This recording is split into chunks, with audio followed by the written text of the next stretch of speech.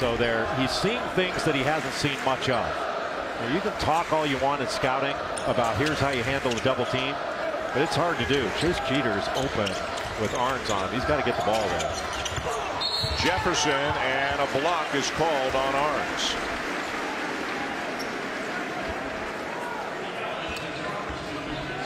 Pick and rolls, people want to know why do pick and rolls get run so much in college now when 20 years ago they weren't this big a part of the game?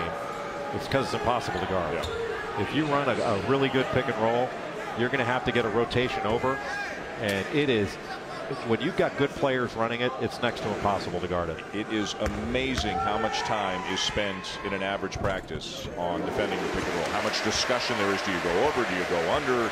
Weak side help defense, and it's the simplest play in basketball, and it's the hardest play to guard. It is, and you have all different kind of ball screen coverages. You know, we saw in the first half when there was a miscommunication by Duke on a down or an ice, and so you have to be able to talk, and that's so important for your defense, is talking.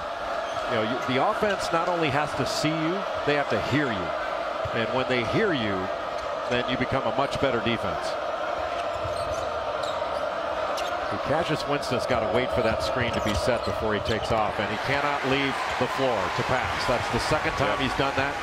Going down on the baseline, just either dribble out or dribble to the other side. But leaving the floor to pass has led to nothing but turnovers for him. And a big problem for Michigan State tonight. 9 turnovers in the second half, 17 on the night. Kennard wide open. Went underneath. I mean, it's not that Duke doesn't notice this. They see Michigan State consistently going underneath. And you know Mike Krzyzewski and his staff are telling him, pull up and shoot that. They haven't been hitting early, but they're hitting now. And a foul on the drive to take us to immediate timeout. Duke and Michigan State were tied at 48. Since then, it's been almost all Blue Devils, including this Kennard three. Well, a little dribble handoff. You go underneath, and Luke Kennard from Ohio pulling up.